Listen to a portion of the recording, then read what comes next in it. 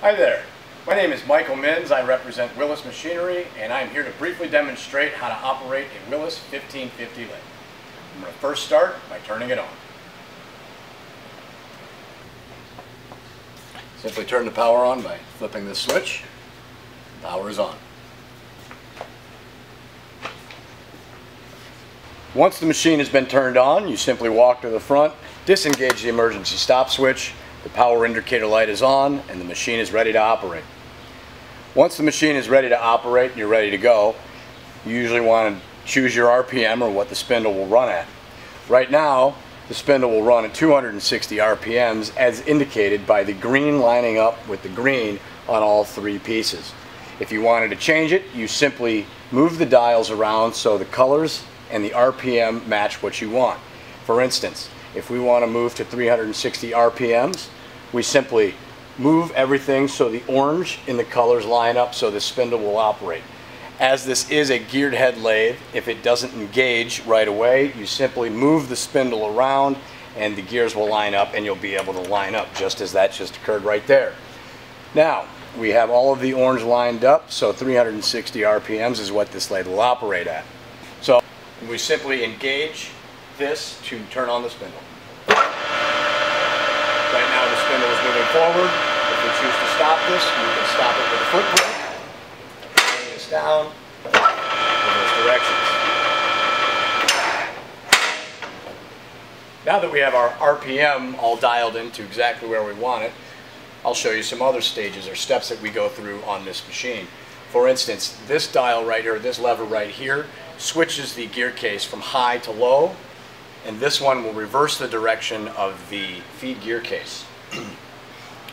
So what we can do when we just want to change the high to low or reverse the direction, we simply move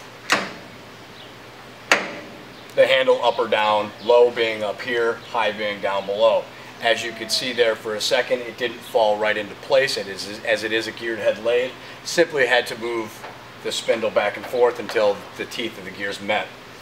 Here, if you want to reverse the direction of the feed gear case, you simply change it to the direction that you want it to go, and again with the spindle. This also brings up another point, which is this green button right here, which is a jog button of the spindle. Oftentimes, as you saw earlier, I was able to jog the spindle by hand because it was in high gear.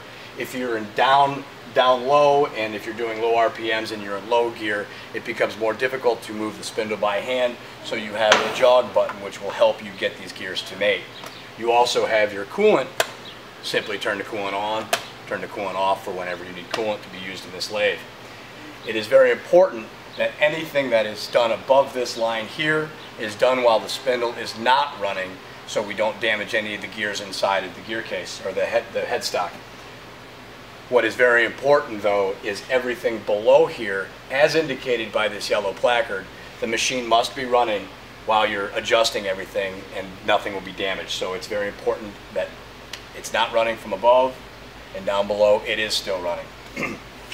What these do here is they give you your various rates, your feed rates, you know, whether you're doing a metric cut or an inch cut, and how fast or slow or into various pitches, things like that. Now we're going to talk about shifting gears for your various feed rates and different cuts and threads and what you may be doing for your operation.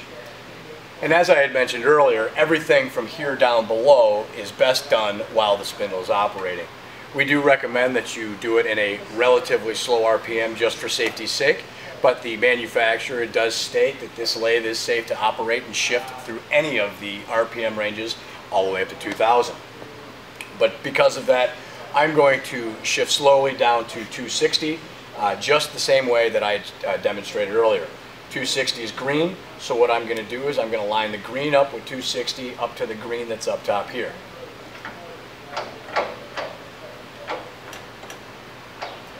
Right now we have the green lining up with the green here on 260, up with the green. Now this machine will operate at 260 RPMs.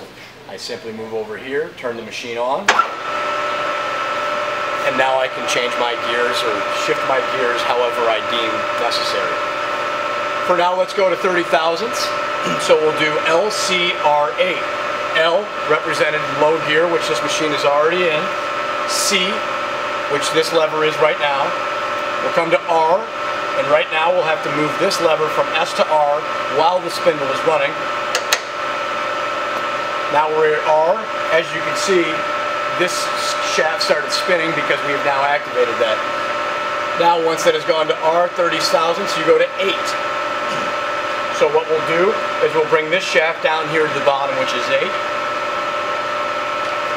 After you've shifted this lever to the number 8 that is recommended here on this chart, you look over here, you see the Y that is on the top of this chart, which indicated by this lever right here, which coincidentally it is already in. The last item is this mark right here, which is a simple squiggly that refers to this right here. This is already in its position, so everything is working correctly. Once everything is engaged correctly, you can have the cross slide move back and forth along the screw as required, simply by engaging the shaft.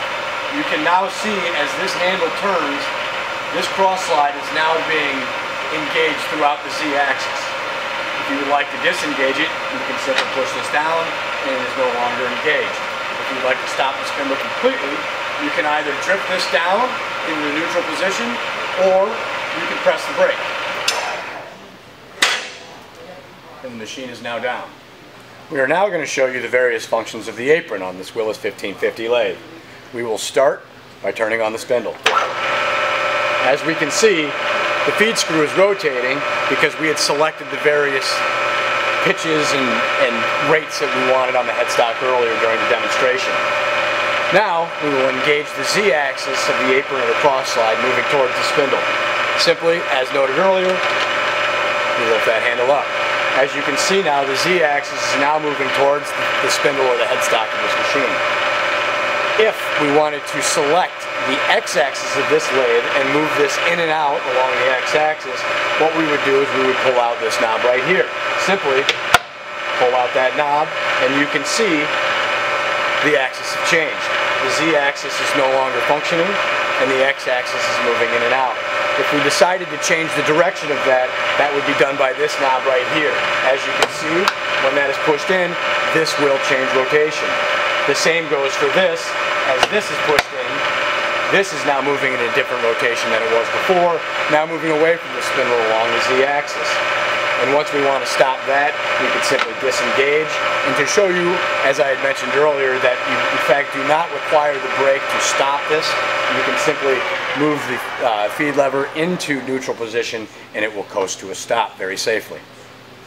We will now demonstrate how to engage the half nut to cut a thread of whatever is desired.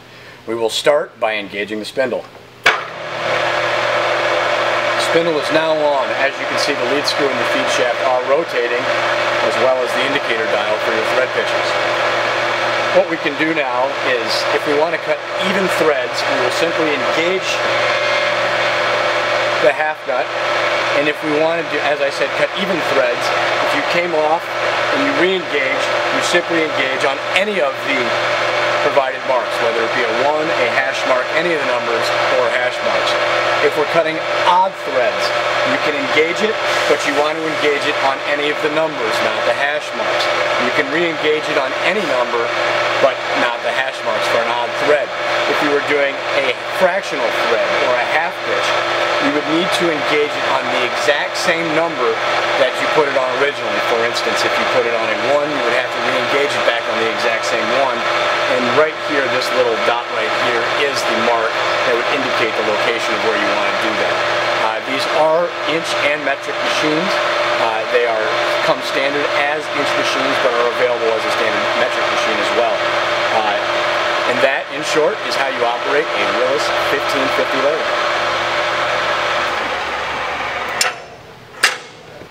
And that is our brief demonstration on how to operate a Willis 1550 conventional lathe. If you have any questions, please feel free to contact us at 419-537-1717 or visit us online at www.willismachinery.com. Thank you and have a great day.